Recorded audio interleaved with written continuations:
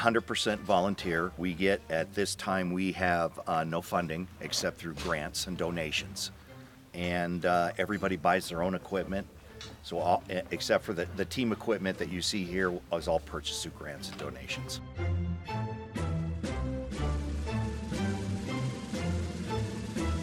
That we're going to do today is actually two different parts. One, we'll do what's called a pick-off, and that's just a climber that's usually hanging on the side of a cliff with something like a broken arm where they can actually walk out. So all we need to do is rescue them, go on there and get them safely up or down depending on the situation. And the other scenario would be a climber who is actually injured or unconscious, there where we have to actually bring in the litter, the stokes, and lower that over, package them in the stokes, and then bring them up. In all cases, the emotions are very high because whether you're recovering a body or you're recovering a subject that's injured or even lost, the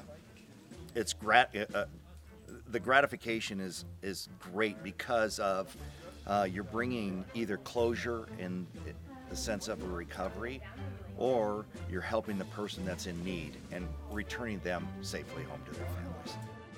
No time for more. He's getting injuries. Evacuation litter.